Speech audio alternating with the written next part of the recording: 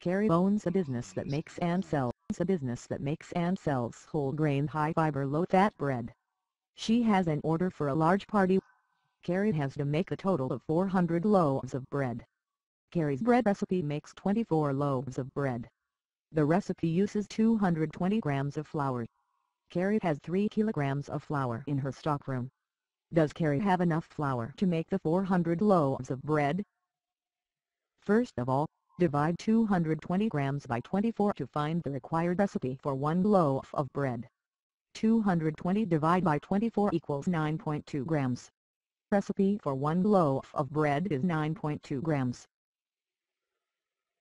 If recipe for 1 loaf of bread is 9.2 grams, therefore to make a total of 400 loaves of bread, the solution will be 2 multiple 400 by 9.2 equals 3667 grams. Therefore, to make 400 loaves of bread, 3667 grams of flour is required.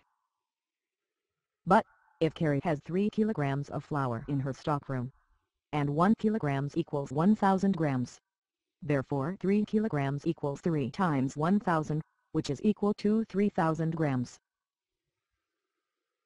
Then, find how many loaves of bread in 3000 grams.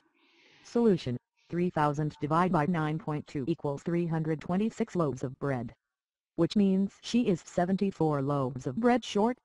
3667 minus 3000 equals 667 grams, which means she is 667 grams of flour short. The answer is no. Carrie do not have enough flour in her stockroom to make 400 loaves of bread.